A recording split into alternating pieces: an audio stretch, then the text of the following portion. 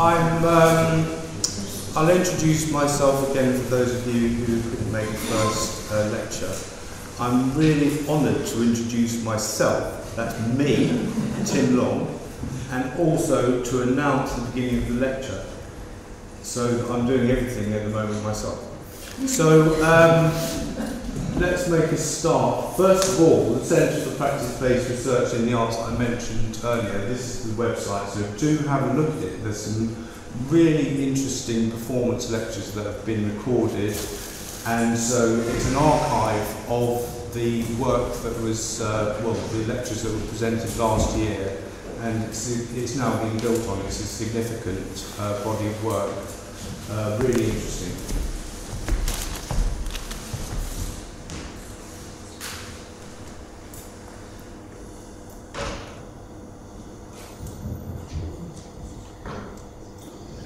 So,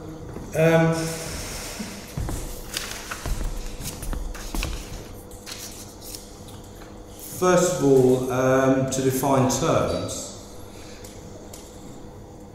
significant nonsense is an oxymoron. Nonsense isn't significant. But the Dada artist working a century ago used nonsense as a creative strategy to try to make sense of a world that seemed confusing, violent and challenging. I don't think things have changed very much, and I'm certainly trying to make sense of a world that at times seems confusing and nonsensical and violent too. But that's about as much of a link I'm going to make with Dada for the time being. But I need to define too what a munter is, and does anybody want to volunteer a definition?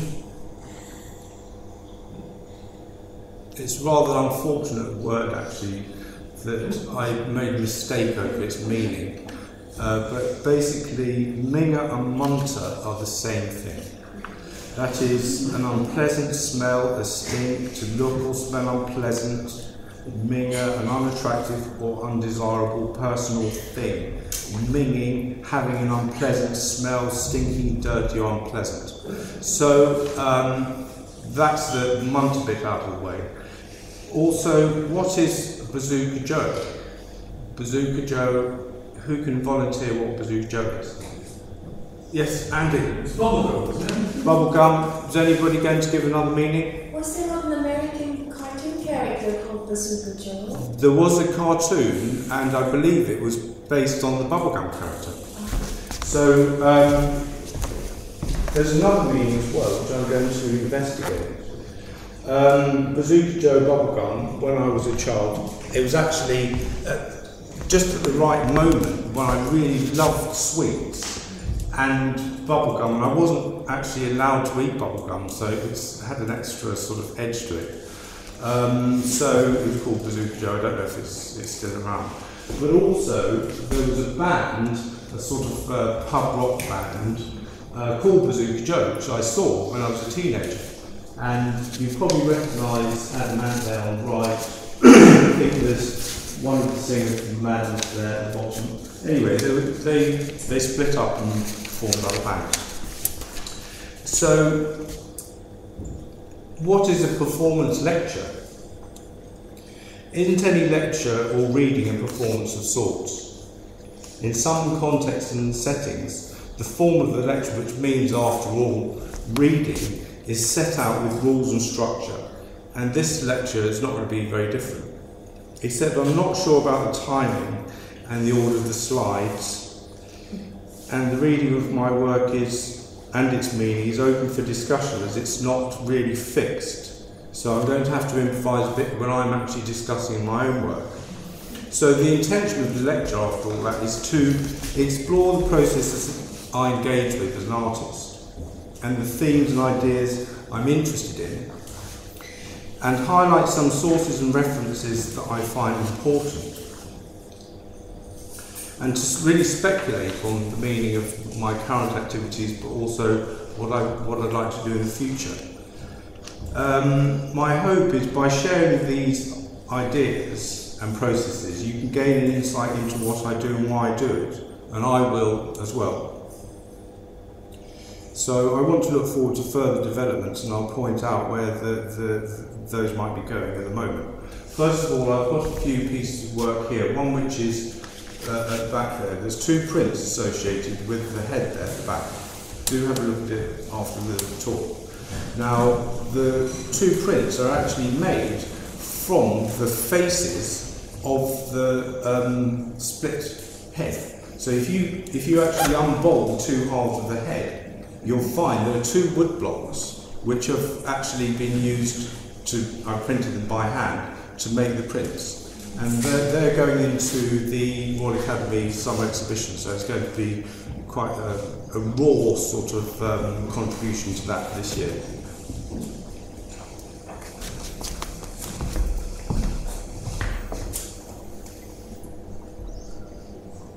So I've covered that. Also, I think I'm an artist and I think I'm a lecturer. So it's sort of these are roles I've assumed rather than actually been sort of gifted to me. I think it's quite important to say I'm speculating too about these things as my status.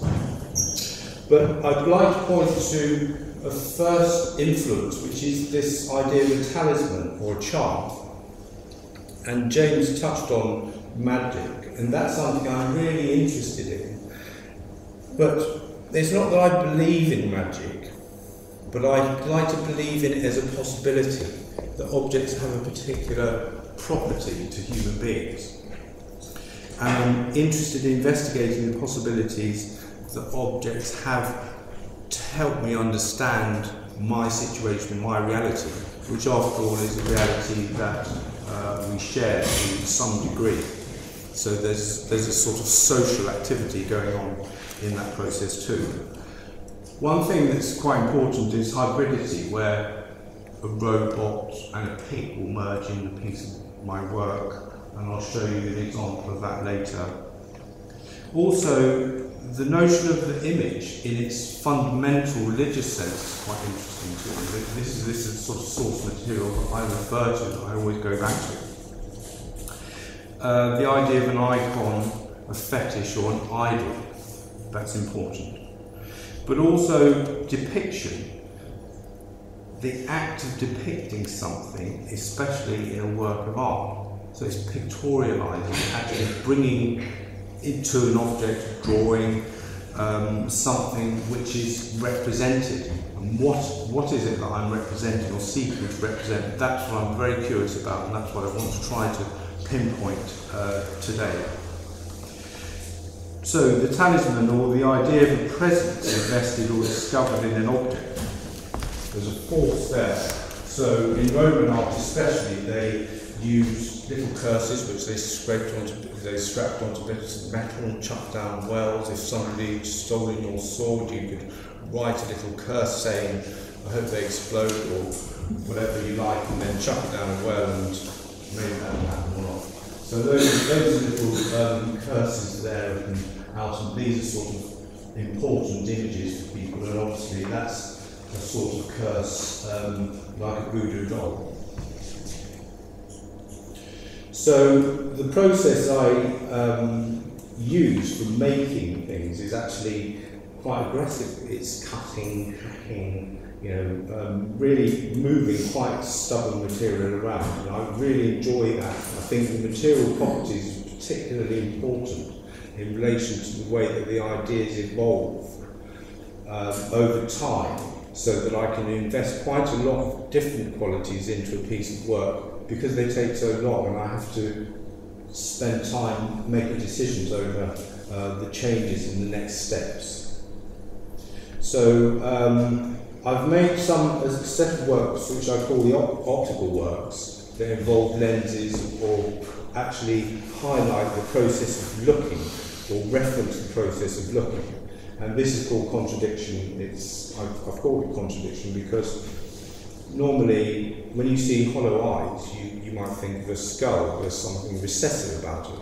But because I put lenses in it, for me anyway, it sort of contradicts that notion of there being nothing to see. because they're sort of lenses that are seen even though they're hollow.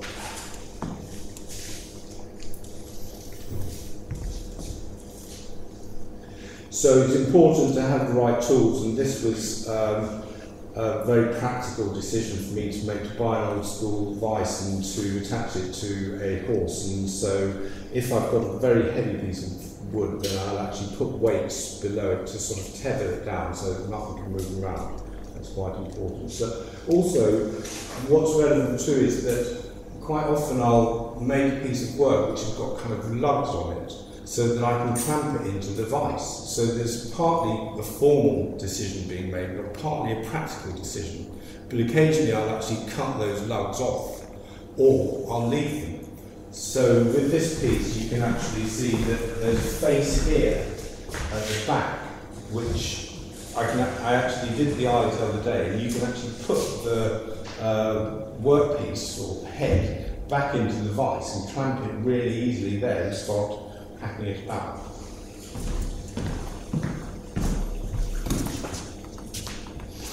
So this wooden stuff, you know, it's really important to emphasise that I've got these lumps of stuff that I'm using. You know, it's very physical activity.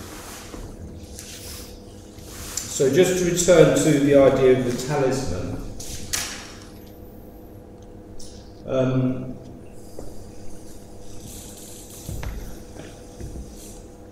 The potential for an object to represent human qualities, to encapsulate personal and social attributes. I've already touched on that. I'm interested in objects that captivate in the way that captivate me, in the way that a refrain or a song or a spoken phrase might do that. There's something which is compelling and seductive about it, or even invokes curiosity or conjures up questions. If an object asks me questions, I wonder, how's that been made? What is it trying to say? Then a dialogue starts up, because absurdly the object is starting a conversation by saying, look at me, I'm asking you a question because you don't understand what I mean. And actually with the urinal, it's a good example where people will say, well, that's not art. But of course, that's a really interesting question. What is art? And I think Duchamp was very good at being cheeky about getting people to think about what art was, or what it is. And that question is still with us. But I'm interested in the process of interrogating an interior monologue of the self, where fears prosper.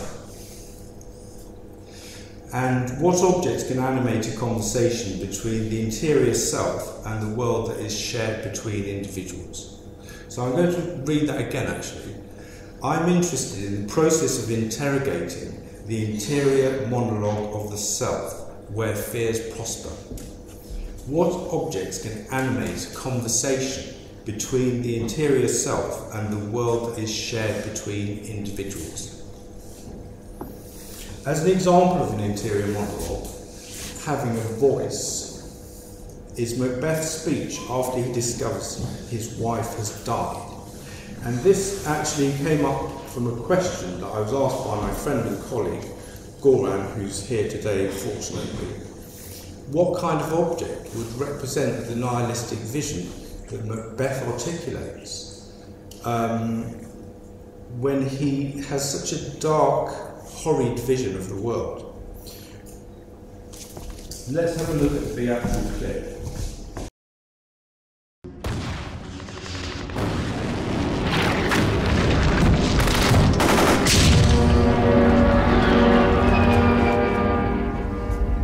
I've supped full with horrors, direness. Familiar to my slaughterous thoughts, cannot once start me. Wherefore was that cry? The Queen, my lord, is dead.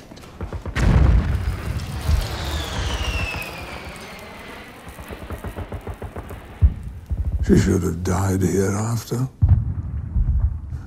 There would have been a time for such a word.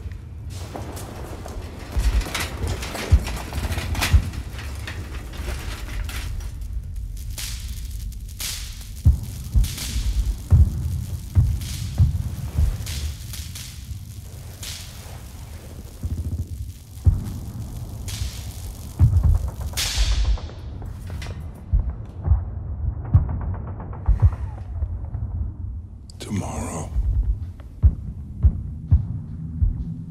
And tomorrow. And tomorrow. Creeps in this petty pace from day to day to the last syllable of recorded time. And all our yesterdays of lighted fools the way to dusty death. Out. Out. Brief candle. Life's but a walking shadow. A poor player that struts and frets his hour upon the stage. And then is heard no more. It is a tale told by an idiot, full of sound and fury, signifying nothing.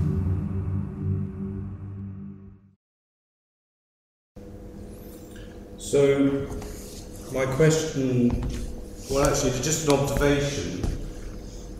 I feel that actually we shouldn't be hearing what he's saying because he's articulating something which is from deep within a core, an anxiety in his own being. And I find that really interesting. And I think that this is my interpretation of my own object. I think that my objects are actually protecting that moment of dread or nihilism that Macbeth is externalizing. And so that interior status is something that needs to be protected, at the same time paradoxically articulated and externalized. So I'm going to look at some source material which I find valuable personally, that animates this idea of a passage between an interior and an exterior place. So of course the in particular, just mention, I haven't got any examples here, but the intercessor in Egyptian mortuary culture was a demigod whose task was to guide the souls of the dead into the afterlife. And the intercessor was a guardian of a closed or blind door found in the Valley of the Kings, through which the living could not pass, but the dead could be guided.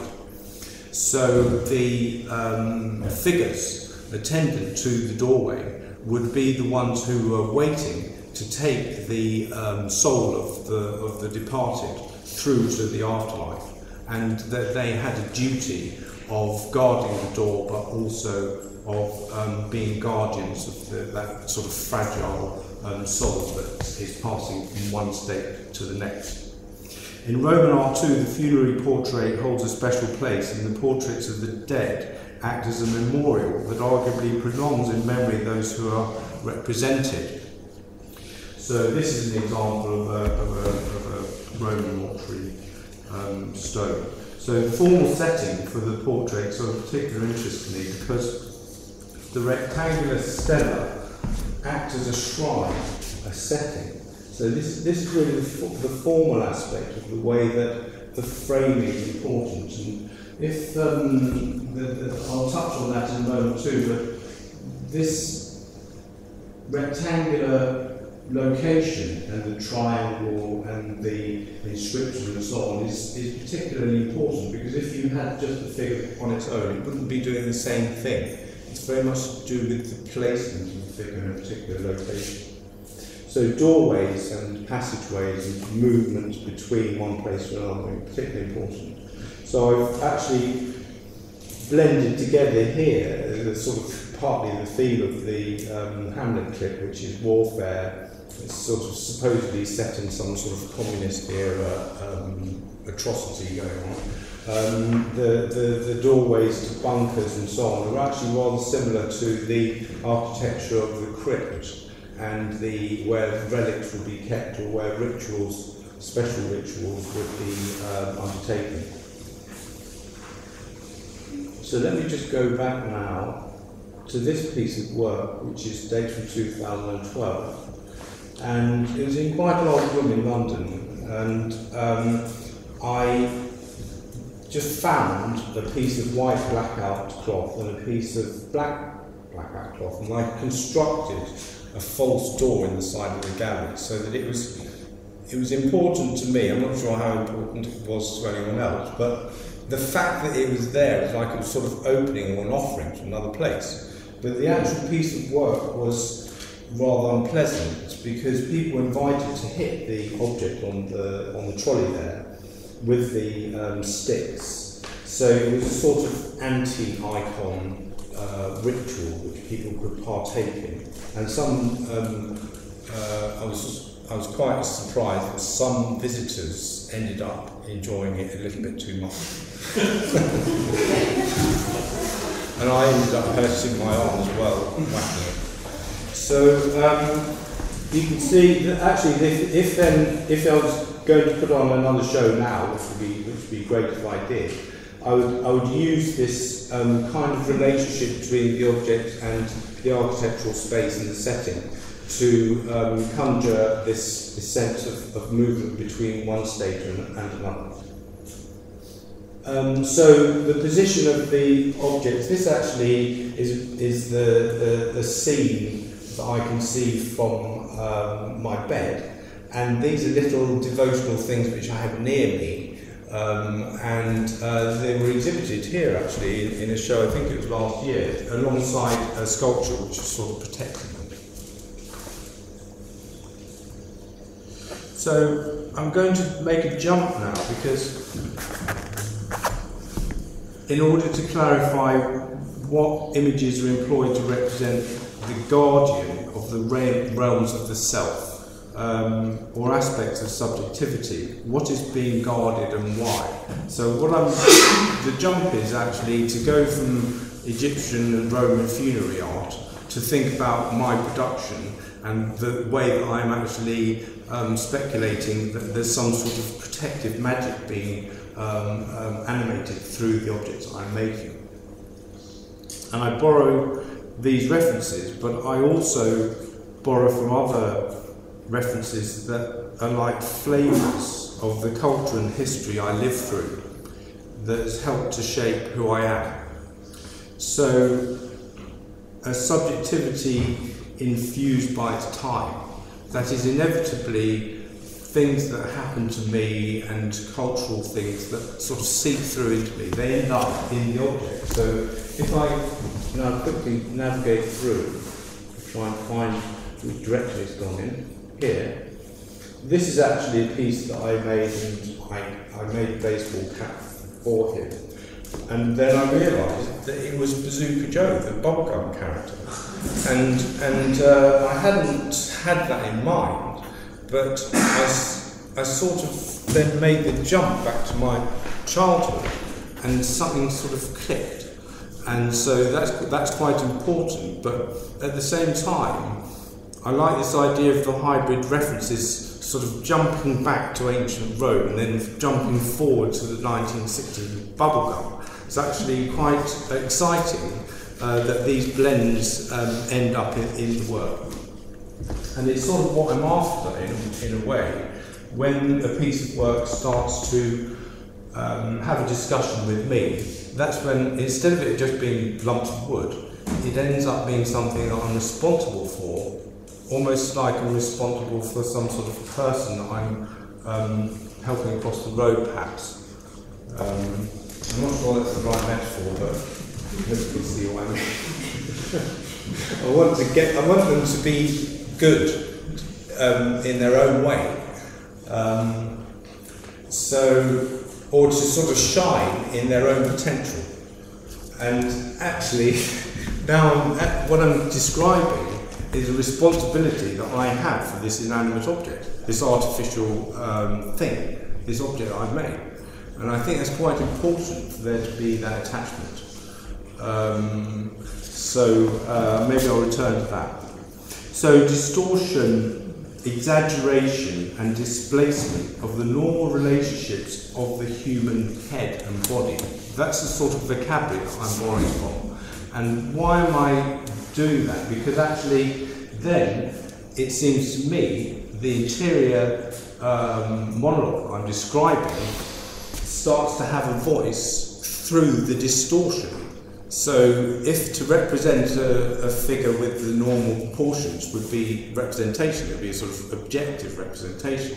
But I'm interested in a subjective representation of something that I'm not even sure about myself. So the distortion which borrows from, I suppose, modernist sources. Now I need to jump through to where I find those.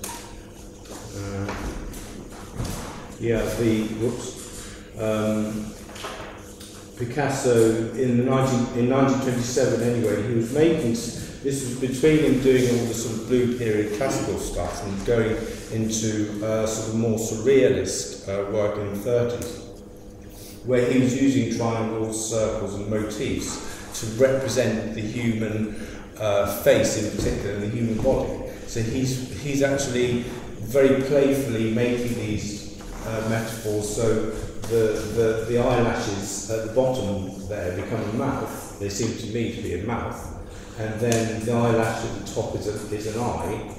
But then also, I don't know if anybody thinks the nostrils are eyes. Please, could you make the nostrils eyes? They are now. Because there's a sort of terminology of the human form, which is sort of made into a kind of playful set of puns. And I think that there's a lot more to be taken from what Picasso was doing in this time, and it's almost like unfinished business. So some of my work actually is sort of trying to come to terms with my fascination with it. So this is actually another observation about my work, that actually it's also about art. It's about my interest in art that's already existed. So I suppose the reference to the Egyptian and the Roman material it's almost like I'm sort of taking on a task which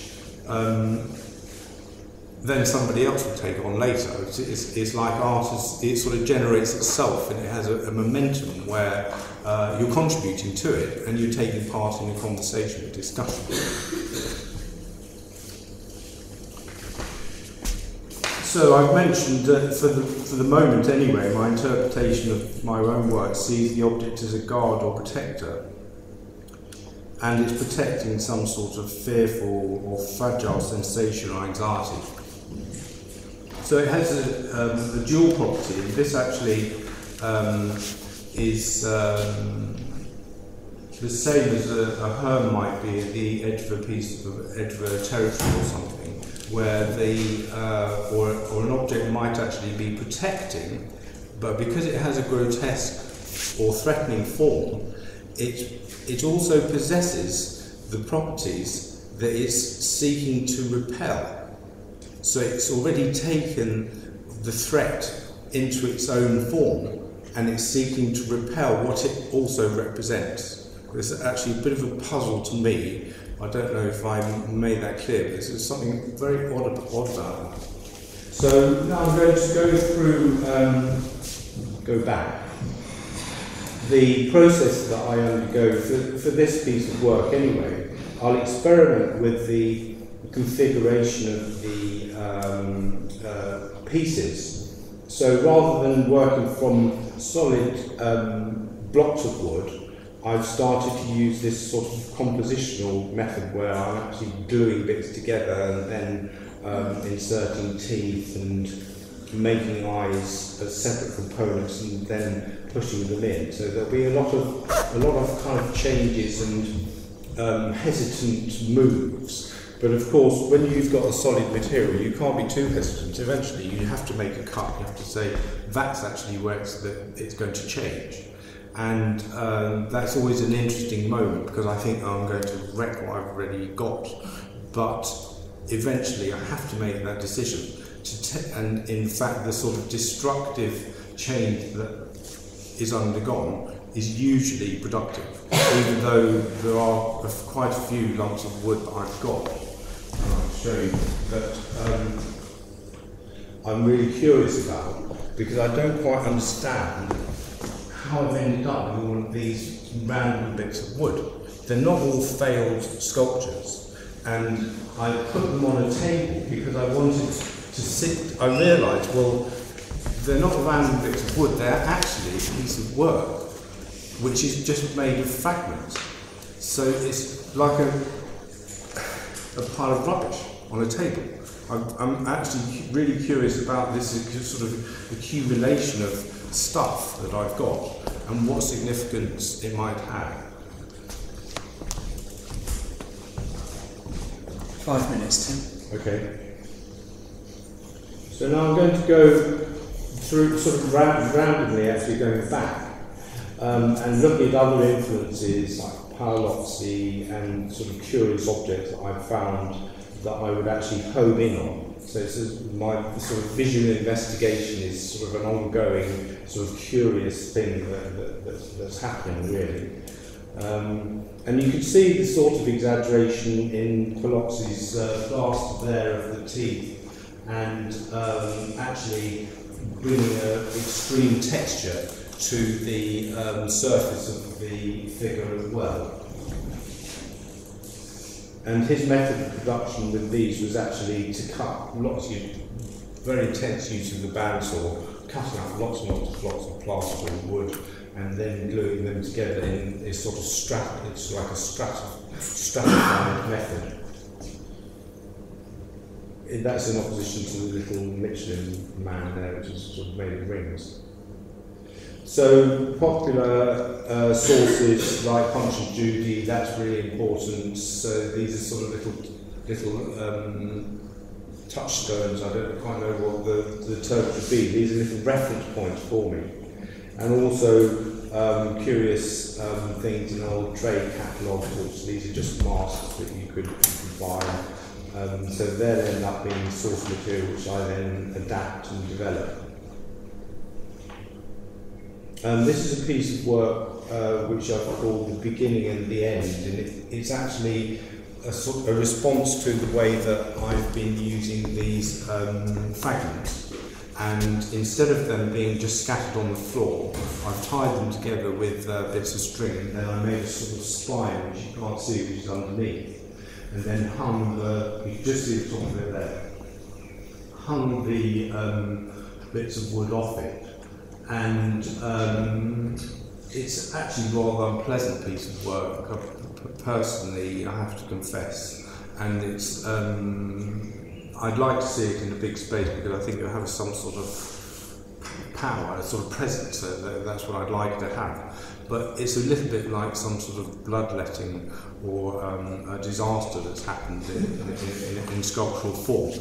But I think it's quite important for me to identify that actually Patrick Stewart, speaking about his dread and fear and this nihilistic vision, I actually like that. It's like, well, why am I attracted to that sort of dark vision and horror? Well, because it seems to have some sort of base, like there's a solid ground to it, which other ideas or other feelings might not have. So I think personally that's quite important. So I'd just like to touch on some source material. I've looked at other sort of openings, like to architecture, semi-permanent architecture used in trench warfare.